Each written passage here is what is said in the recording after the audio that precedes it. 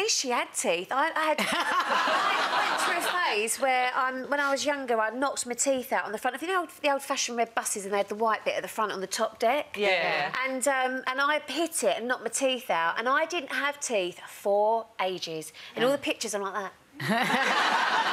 I mean, all my school photos, my mum's going, "Oh, show us your gums," as only a mum should. Show us your gums. And I'm like that.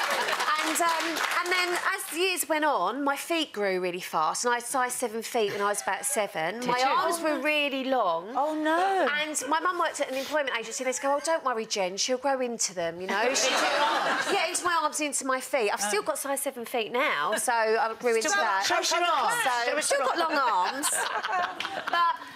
But yeah, and I look back and all the different phases I went through, the fat phase, the thinking I was this kind of style but I wasn't, just, you know, horrific pictures when you look back. But the fun I had trying, you know, you've got to have a sense of humour about all of this. It's meant to be fun, dressing up how you look and finding yourself. You know, it is fun, but, I've had some humdingers along the way. I think the thing to remember is we all, and there's lots of kids watching, everyone has their ugly duckling stage, and it passes. It does pass. Yes.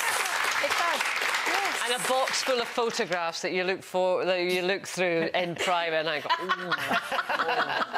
I've got a very big box of those.